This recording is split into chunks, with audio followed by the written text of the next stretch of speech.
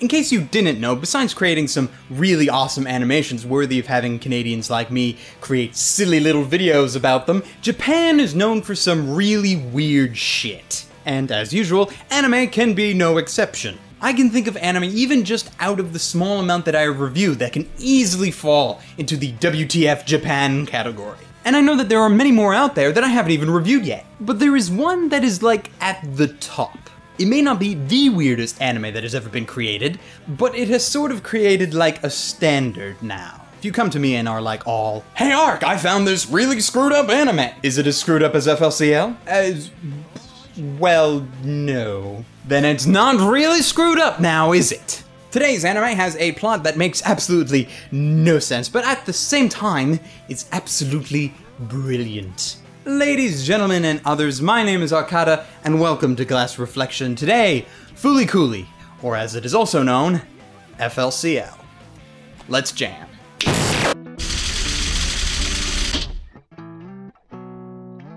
Oh boy, where do I even begin? The problem with trying to explain the plot of FLCL is that it is very hard to do so. Mainly because some people would argue that it doesn't even have one. But I will do my best to explain what happens in the initial scenes, as sort of a primer as it were, and then we can go from there.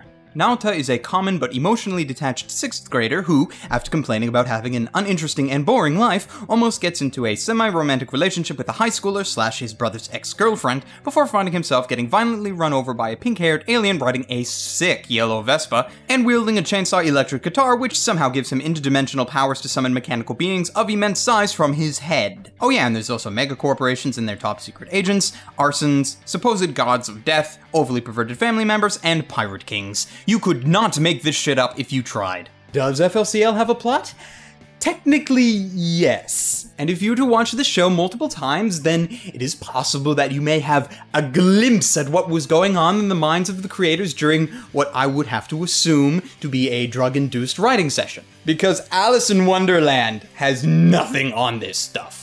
The best sort of comparison that I can compile here is like if the creators took the mindfuckery of Neon Genesis Evangelion and crossed it with the visual insanity that is Gurren Lagann. Which is hilarious when you realize that's basically what they did, because Gainax's fingerprints are all over this shit. True, the animation production was handled by Production IG of all places, but that almost seems to only add to the screwed up nature of this show. I can't even think of another show that has the same amount of insanity that is contained in this short 6-episode series. Like, Excel Saga and Cromartie High School are screwed up in their own ways, but they really don't come close to this.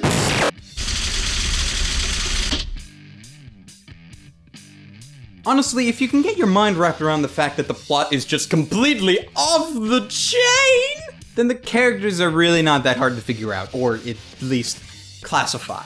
You have Naota, who is your typical angsty 6th grader with conflicting emotions as to love and relationships as he journeys through the great wilderness of puberty. Then there are his classmates, who seem to be on the same level as him and give me flashbacks to Toji and Kensuke from Evangelion, as well as a female classmate, Nitamori, who totally may or may not have a crush on Naota, thus making a romance square or something. Also, there is the aforementioned brother's ex-girlfriend Mamimi, who may seem to be the most normal cast member at times, at least among the main cast, although she does have her own inner demons that like to manifest themselves from time to time. And you may notice how I've been avoiding the pink-haired freak in the room, as Haruko is the source of the majority of insanity that the show contains, and she is as sane as her name is pronounceable. Seriously, I don't even think the voice actors had a fun time trying to say Haruko multiple times quickly. Haruko is a character who you can never really get a beat on, as she seems to change her personality at the drop of a hat. From lover to teacher to a bloody superhero. She is what makes FLCL the mindfuck that it is, and as such is more or less one of the greatest, if unexplainable, characters ever.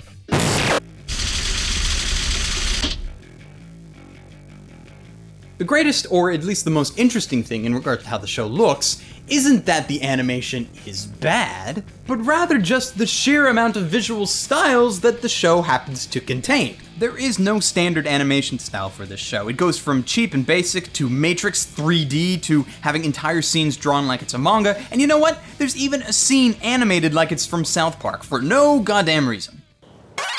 Those slow motion scenes are really tough, huh? Yeah, you have to hold your breath until they cut. You can get cramps from that, you know? The thing is, normally I would say that the lack of any sort of normality with the show's animation would be a hit against the show. See, Welcome to the NHK and Samurai 7. But in this particular case, it's a big boon. Not just because it totally fits with the messed up nature of the show, but also just because they have all these various different styles and they do them all very well.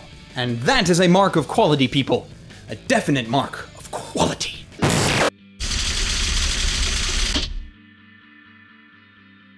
The soundtrack of FLCL is filled with the hard rock music from a band known as The Pillows. What I like about it, besides the musical style itself, is the fact that it never tries to overpower the rest of the show. Not that it could, even if it wanted to, but still, it's fast-paced enough to sync with all the different scenes and animation styles, which is a great feat. The dub, on the other hand, was a little weird to me. In the first episode, I actually didn't like it at all. But now that I look back on it, I think I may have been attributing that semi-dislike with me recovering from the sheer insanity that I just witnessed from this very first episode. And so I just locked on to one aspect I could identify with, being the English dub, and just thought that that was the problem.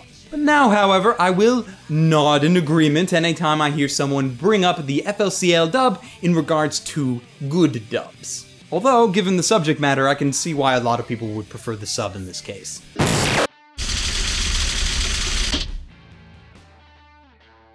Really though, if you wanted to try and figure out the enigma that is FLCL, the best thing you could do is watch it and try and figure it out on your own. Because the whole thing is open to interpretation. And not in the Lane or Haibane Renmei sort of interpretation where you can just walk away from it with several different explanations that each on their own make some semblance of sense. Nah, anything you get out of FLCL will be a guess at best. And if you can do better, I would love to know how. But yeah, it's really an experience that you have to see to believe, and I would recommend that you do so. Wait, no, I'm doing this out of order, hold on.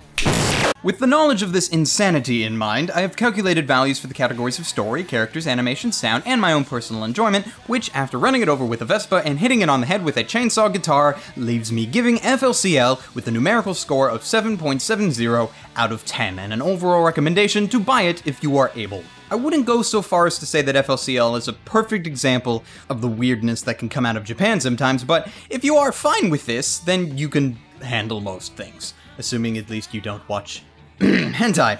And at the time of this video, for streaming options, you can check out FLCL on Hulu if you live in North America, as well as Funimation's website for free in sub, and also in dub if you happen to sign up for their premium services. Funimation also has FLCL available on both Blu-ray and DVD in North America, if you prefer to go that route, with the show also having been licensed in France, Spain, Italy, and Germany, if you know where to look. Alternate anime recommendations, I point you towards the two other insane anime that I know of, Excel Saga and Cromartie High School, both of which should easily fill your WTF quota for the year, assuming FLCL has not already done so. And with that, I leave you. Until next time, ladies, gentlemen, and others, stay frosty.